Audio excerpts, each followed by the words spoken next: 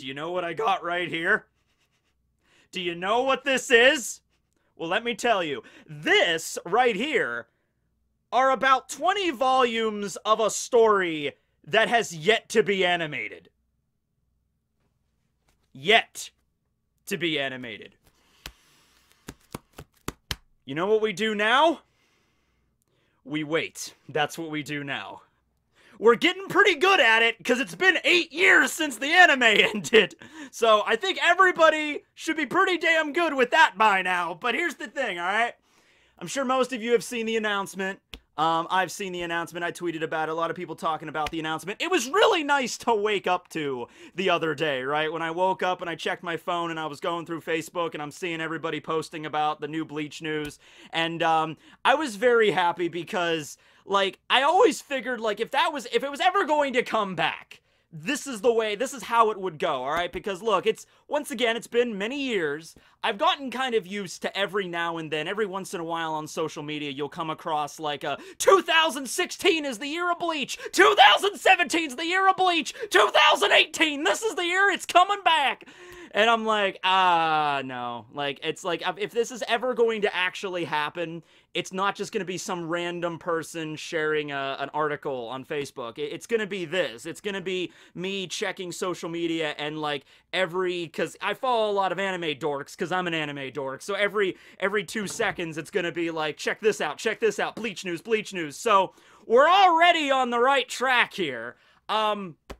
So on March 21st and 22nd, in Japan, there's going to be a special presentation. There's going to be 2 main focuses of this presentation. The first focus is going to be on Taito Kubo's new work. Okay, we don't know what that is yet, but we'll wait and see. All right, it's been almost 4 years since the end of Bleach, so he had some time off. He's done some other things in between. He's done some game design work on the characters of that Sakura game. I remember he did that. I think that might have been the last thing I remember Kubo actually doing. But hey, you know what? Bleach took up a lot of his time. I think he deserved a vacation, right? So he's going to get something else going. Oh, and Burn the Witch, too. Burn the Witch is also going to be getting an OVA, so that's going to be something else connected. So yeah, he did game designs for that one game, and then he also did Burn the Witch, which was back in, like, 2018. That already doesn't feel like that long ago, but I guess it was. It was like a year and a half, almost 2 years ago. The other focus of the presentation is going to be the Bleach 2020 20th year anniversary project. What is the 20th anniversary 2020 project? We also don't know that. But I'm gonna say, like, this is the most official thing we've ever gotten. If it was gonna come back, this is the time for it to come back, right? And honestly, I don't know if this is just my inner fanboy talking, or I'm just getting really pumped, but personally, I feel like this is gonna be it. Now listen! That gives you really nothing more than just how I feel about this, but if you wanted to know, Tekking, do you think this is it? Personally, my subjective opinion, yeah, I kind of feel like this is gonna be it, alright? So, alright, but until then, we wait. We've waited 8 years! We can wait another 2 months or so. Less than 2 months. It's January 30th. I'm filming this right now. And the announcement will be coming March 21st and 22nd. So just hang tight for less than 2 months, and we'll see where this goes. All right? Okay. Now, just by happen chance, I didn't know anything beforehand because I didn't read, I think this article, the announcement for the announcement that we don't know what the announcement is. That came out, I think, what was that, Monday or Tuesday? I think Tuesday, 2 days ago. And I made the Quincy video last week, and I'm like, all right, we'll do a Quincy video and then do the Vandenreich next week. And so I didn't plan that, but here we are, which is pretty convenient because the Vandenreich are the main enemies of the final arc, the 1,000-year Blood War arc of Bleach, led by this sexy mustachioed man right here, Yuha. So, yeah, check it out. I'm gonna go scatter these around. Give me a second. Oh, oops.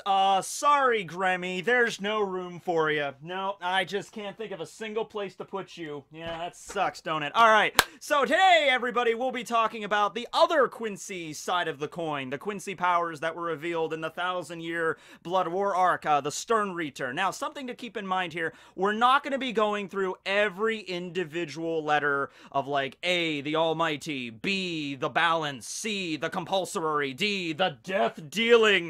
I would love to talk about Askin Aklevar again, and I very well might, in another video, just an Askin video. But no, I already did an entire, like, 3-part, hour-long extravaganza delving into every single individual Sternritter script, alright? And you could check that out up here. No, today we're going to be talking about some other abilities that the Quincy's displayed during the final arc of almost said One Piece, the final arc of Bleach. And let's start off with their release forms, their holy form, the Voltstandig, or the Voltstandig. The original name for this that Uryu used in the Soul Society arc was the Quincy Let's Steal, the Quincy final form. In the final arc, it's the Quincy Voltstandig, and it's the equivalent of the Bankai, pretty much, to the point where you can go into your Voltstandig, and then you can go out of it. It's not like a one-and-done, burn out all of your Ryatsu, lose your Quincy powers afterwards, okay? Not really all that practical in an actual battle after battle after battle. So what Yuha did is, I guess he developed this new form of the Let's Steal, the Quincy final form, or the Quincy holy form, the Voltstandig, okay? So this allows you to remove the Sonore glove or some other kind of restraint on you. Sometimes it's a metal, sometimes, like Maste Masculine, he had like a wrestler belt. So whenever you take that off or you pull off the glove, you go into your Voltstanding form. And in this form, you have an increase of your base stats, you're a lot faster, you can heal and all that stuff, and you get an increase to whatever script that His Majesty Yuha gave you, okay? Now, the Voltstanding changes in terms of aesthetic for every Quincy, and I don't just mean like, oh, obviously they all transform into different forms given what their script was. No, it's just like the amount that they change is different. So, for example, like, where's Kurhei at? Okay, Kurhei was the first person we got to see use a Voltstanding. He was basically just, like, the guinea pig, the test subject. So, at the very beginning of this arc, we got to see what a proper Sternritter could actually do, okay? So that's setting, like, oh, all the stuff he can do, we're gonna see later on in the arc. Right? Yeah, kind of, sort of. Some of it we did, right? So Kurhei was Sternritter J, the jail, and he was the one that got sent to Hueco Mundo. That was the first Sternritter proper that Ichigo had to fight, okay? And so he goes into his holy form, and it looks like this. Alright, so it's not the best design from my perspective. You know, it looks a little lopsided and weird and avant-garde, but, you know, it's clearly a transformation. He's got the weird thing over his eye, he's got the weird wings and the boots. I don't know what are the point of the pointed boots? I don't get it. But anyway, yeah, he transforms into this, alright? I'm like, alright, that's cool, that's awesome.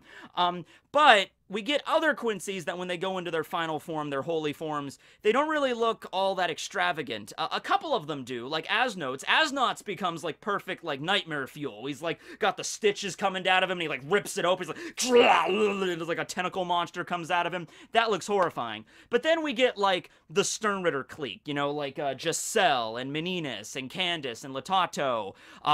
You know, we get, Robert Acutron, Sternritter N, which we never found out what the N stood for, but yeah, we get those ones, and even Basby. Basby was a very prominent Sternritter in this arc. His relationship with Hashwolf, we had like a whole flashback centered around that, but their holy forms basically just come down to wings and a halo. And then that's it. You know, now, depending on their Sternritter script and their abilities, their wings will take a different shape. Like Meninas McAllen, for example, well, she was the power, but she also had, like, that heart aesthetic around her, and so her wings took the form of, like, interlocking hearts. Candace's was the Thunderbolt, so her wings took the form of, like, lightning bolts, you know, the shape of a lightning bolt. Giselle's, because she was the zombie girl, her wings took the form of, like, skeletal wings, okay? Basby's were just kind of like, rods sticking out of his back. They weren't even really wings. They were just kind of lines that were sticking out of his back. And then they all get a halo, and then that's it, right? So I was always curious about that. How come some Volt Standigs, how come some holy forms have these really elaborate changes to their entire body, like Asnotes or Kurheis, but then you get some of them, like Basby's, were just like, oh no, halo and some wings, and that's it. You could say it's like, oh, well, maybe some Quincy's had the power for longer, so they trained with it for longer, but that can't be true because Basby was one, I mean, he was around hundreds of years ago when the Sternritter were first formed, okay, so that can't be it. Later on, we find out that Yuha has the power of power redistribution. He has the power of the almighty Aswollen, so the holy selection. So he can literally take the power from the lesser Quincy's and move them to the greater Quincy's, like his elite guard, like Lilia and Gerard and Pernida and my boy Askenak Levar. So he does that later on when the elite guard are getting their asses kicked by the Squad Zero. He uses Aswollen to take the powers from the lesser Quincy and give them to the greater Quincy. Now, when he does this, he does not take away their innate abilities. I don't believe they can go into their holy form anymore, but Basby still has the script of H, the heat. So he could still use his fire powers. He could still use, Butterfinger 1, Butterfinger 2. He could still do all that.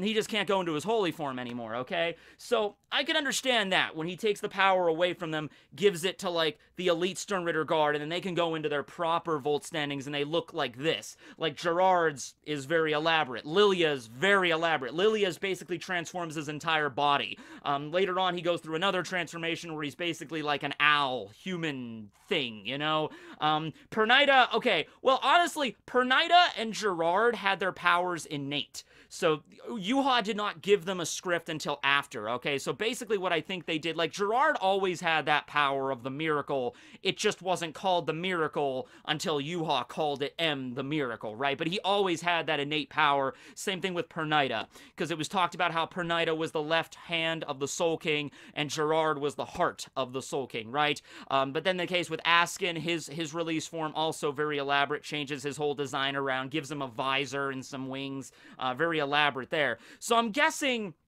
well before Yuha arrived at the Soul Palace, well before he used that Aswollen to redistribute the power, the one that we got to saw in the series, like when he was fighting Ichibei, like in this volume right here.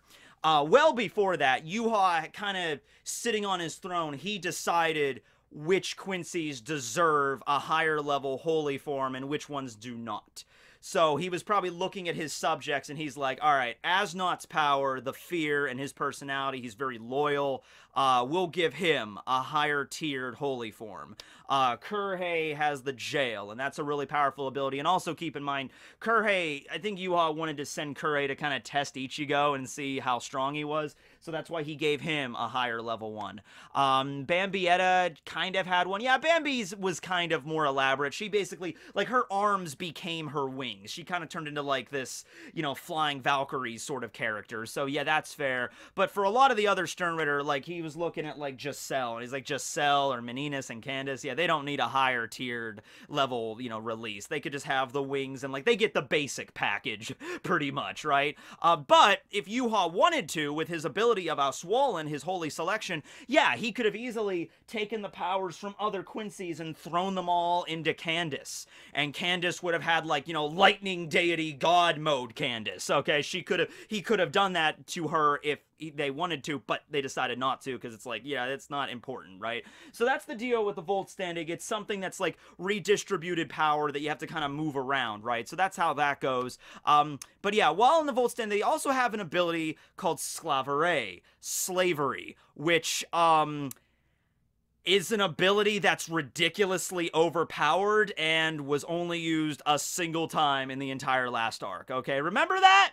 So, Kurhei goes into his final form, and he's in Hueco Mundo, and then the Trace Bestias show up, Haribel's Fracciones. They create Ion. Ion is this giant hulking, like, basically, yeah, like the Incredible Hulk chimera creature that's like, boom, boom, and just starts beating the ever-loving shit out of Kurhei, right? And he's being pounded into the ground, and if it wasn't for the Blute Venom, the defensive aspect of the Quincy's, we'll get to that next, Kurhei would have died. Kurhei gets up, and his neck is broken, and he's like, okay, this is is annoying. Crack. It's time for me to one-up this creature, this mindless beast. So he activates Sclavere, which his halo begins to, like, shimmer, and then the Quincy's innate ability, as we touched upon last time, is the ability to draw in reishi and make spirit weapons out of it. Okay, Sclavere, while in your holy form, takes it to the final level, takes it to the ultimate level, where you're not just drawing in the reishi and making weapons out of it. No, you're literally enslaving it, hence the name. So you can literally break apart any spiritual body, and that could be anything from the ground in Huecamundo, because everything in Huecamundo is spiritually based, like the ground, the sand, the trees. He can break that apart and make it part of himself, or he can literally tear asunder an actual living spiritual being. So Ion is such an instance of that. So he literally tears Ion apart at like the atomic level, like with the Spiritons, breaks it apart, and then forces that into himself, and he creates this monstrosity, all right? Ion fused with Kurhei. Now, this form does not last permanently. The power begins to, like, dissipate, or maybe, like, the reishi that he ripped out of Ion eventually melds with his own reishi, so this, like, monstrous appearance does begin to diminish the longer he activates it, alright? And Kurhei states he doesn't like to use the power because he views, like, Ion as, like, a dirty, kind of hollow creature, so he's like, I don't want that to be part of me, but he breaks it down at the atomic level, so to speak. Also, considering that hollows are, like, toxic to Quincy's, they're, like, poisoning to Quincy's, maybe you can get around this using Sclavere because you're not taking the hollow powers, you're, like, breaking it down on a fundamental level and just absorbing the raw components of that. Also, Ion, like, he's hollow, but it's like he's created from these other hollows, so it's like we're not really sure exactly what kind of classification Ion is, right? We don't really know. But no, even beyond that, he was able to, like, when Sun was using that protective barrier, like that camouflage barrier to hide everybody, Kurhei just ripped that apart and just absorbed that. We also, because Orihime and Shad and everybody, they went into Huecamundo, they went through that spirit particle conversion process, they were made out of spiritual power too. They were made of reishi, so Ion started to absorb that from them, and you got to see like Orihime's arm like rip apart. Like, holy crap! Like, he's literally tearing their bodies asunder with that power. Okay, ridiculously powerful ability, and it's just not used after that fight. Like, I don't know what to tell you. Like, all these Sternritter, like Basby doesn't use it, Askin doesn't use it, freaking Giselle. Who else do we got back here? You know, Asnote doesn't use it. The Aswallen is like something different. The Aswallen is not like ripping apart beings at the molecular level. The Aswallen is like taking the innate power that they have and redistributing it to other beings. That's what the Aswallen is. But yeah, so I don't know if Kubo was just like, hey, this is a really powerful ability, because if, like, the Sternritter all went into the Soul Society, activated their holy forms, and then immediately started using Sclavere to just, they would, like, literally tear apart the entirety of the Seirete, and every Shinigami that was there would just literally get ripped apart in just this vortex, you know, without prejudice. So maybe that's the reason Kubo was just, Kubo is just like, yeah, it's just too ridiculously powerful, I'm not going to use this again. But it was an interesting power, right? You might be able to say they're not able to, well, they're not able to go into their Volt standing when they steal a Bankai. But even the Bankai stealing aspect of this arc didn't really last long. I mean, it honestly didn't. Like, it was at the very beginning of the arc when they could steal Bankai, and that was like a really scary thing, and 4 captains got their Bankai stolen: Toshiro, Soifone, Komamura, and Byakuya. But after that, you know, that doesn't really get touched upon after Urahara. Urahara figures out a way to fix it, and then boom, it's solved. Yama's Bankai was taken by Yuha, but that never really gets touched based again either. So yeah, that's the thing there with Sclavere though. All right, so let's move on to Blute. All right, so there's 2 different kinds of Blute. Actually, there's 3, but the last one can only be used by Yuha apparently because he's Yuha and he's awesome. So we got Blute Artery and then Blute Vena.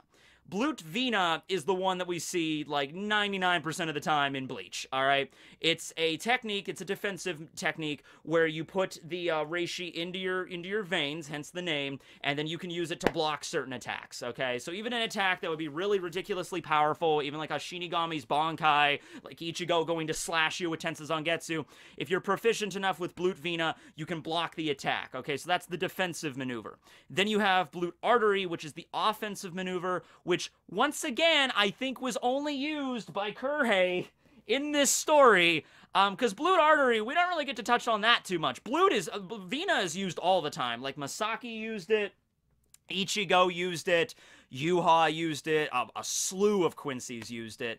But when it came to the artery one, I mean, maybe it's just not as apparent, because whenever they go into Blute Vina, like, we get to see, like, the markings on their flesh become very apparent, because it's literally like they're supercharging their veins, right? So we get to see that more obviously. So maybe they were using artery, it's just they were not naming the attack every time they used it, they just did it as second nature. Because artery is the offensive one. The way that Kurhei explained this was, he's like, when he was fighting Ichigo and he was getting the ass, crap beat out of him by Ichigo, he was like, alright, I can't attack Ichigo and hope to hurt him without using artery, because that's the only technique I have that'll make me strong enough to actually damage Ichigo Kurosaki in his Bankai. But unless I use Blute Vina to guard myself, I'm just gonna get wrecked. I'm just gonna get sliced in half by his power. And you can't use both at the same time. That's the rub. That's the drawback. It's like a click switch. You have to be like, all right, click the switch on artery or click the switch on Vina. Can't use both. So, at the same time. So that was the problem that, Kurhei had, where he's like, all right, I have to go into artery to attack and then immediately go into Vina to block. And it's like, Ichigo was kind of keeping him on the ropes when he was doing that, right? So, yeah, those were the offensive and defensive boosters that they got. Ichigo learns how to use it subconsciously first, when Yuha takes the blade and goes to ram it right in Ichigo's neck, and Ichigo blocks it with Blute, subconsciously. Later on, after he learns the truth about him and the truth about his mom and everything, apparently he would be able to use it. But remember, Ichigo learned how to, fight from the Soul Palace. He learned about his, his true Zanpakuto, his Zangetsu. He got the dual-bladed ones. And he learned about all that stuff at the Soul Palace from Shinigami, not Quincy's. So it wasn't like a Quincy was teaching Ichigo how to use Blute. And so we don't really get to see him use it all that much throughout the rest of the arc. That's just how it goes, right? I mean, he didn't have a master to teach him how to activate it at will and all the things you could do with it, so it makes sense, right? Why he wouldn't just know how to use it all of a sudden, right? He trained with Shinigami in the Soul Palace to learn Shinigami techniques, not Quincy techniques, right? So that's Blute.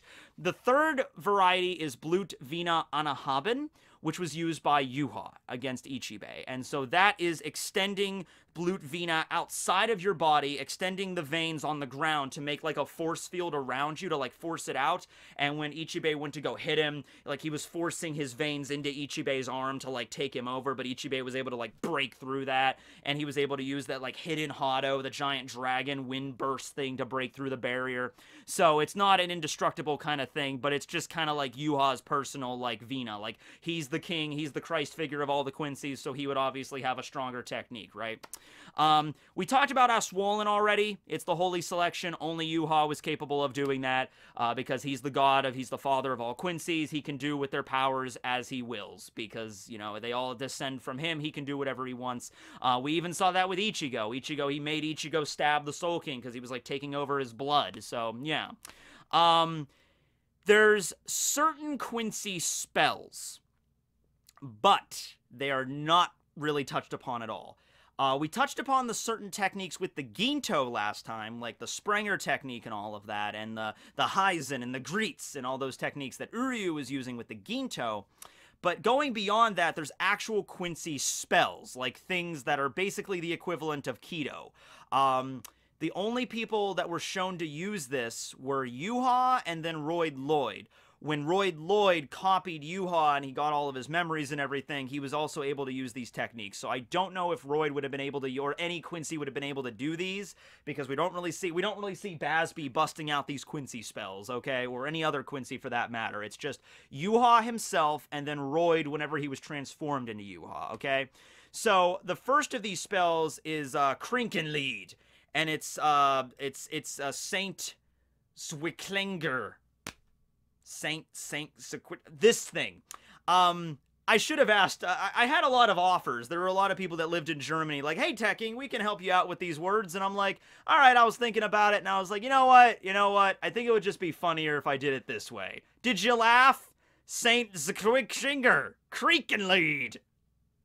Okay, so anyway, I hope it's funny. Anyway, this was the technique. It was like the ultimate defensive technique that Quincy's have in their arsenal. Like the ultimate apex of Quincy's spells, okay, of defense.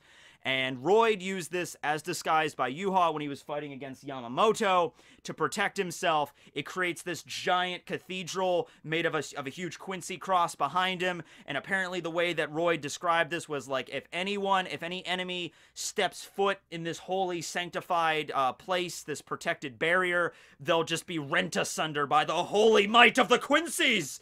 But Yamamoto's just like, screw that shit. Takes one step in and just boom, just shatters it apart because he's Yama. And also, it wasn't actually Yuha that was using the spell. If Yuha himself used the spell, it might have had a little bit more stopping power, alright?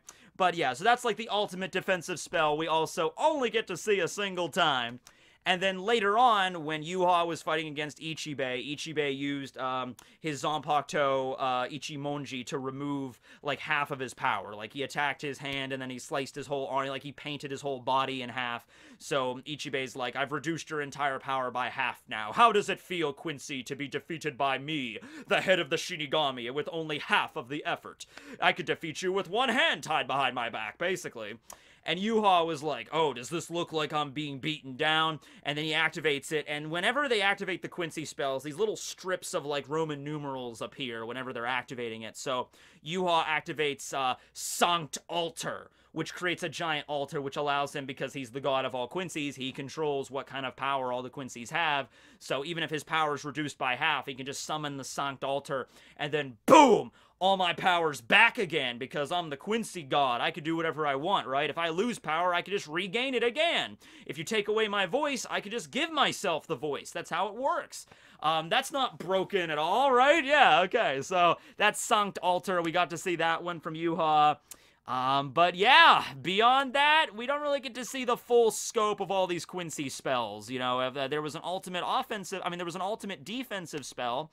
So there's probably a bunch more defensive spells, and there's more offensive spells, kind of like Bakudo and Kido. Bakudo are more supplemental spells, Hado are offensive spells. And there was a lot more to that, like with the Sanct Altar shit, but we never got to see more of that there.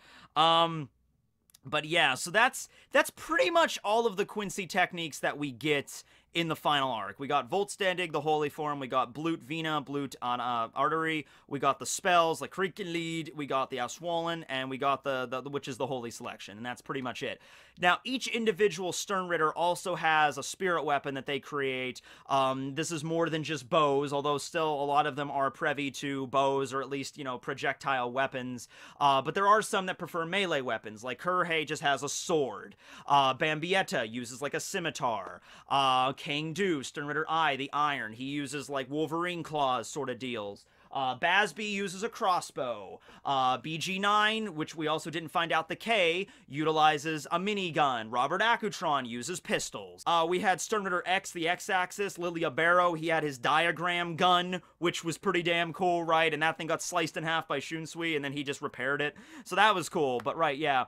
But once again, a lot of the other Quincy's just make spirit bows. They're highly files, they're holy bows and holy arrows, and those things take the shape of whatever they're into. So, for example, once again, like, Candace's is a lightning bolt. Giselle's are, you know, bones. Latato is shaped like fangs, you know, because she's the gluttony. And Minnie's are hearts, because the hearts really have nothing to do with her power. She is the power. She's just a super buff. She's like a scrawny little girl, but she can pick up, like, a giant building, and she can, you know, get super ripped whenever she wants. I don't know where that comes back to hearts, other than her just being best girl, of course, you know. Oh, but yeah, she can make bows made out of hearts and stuff. Oh, there's also Pepe Wakabrata, but I removed all traces of that guy from my memory, so we're never gonna talk about him again. I almost remembered something I shouldn't have. Almost.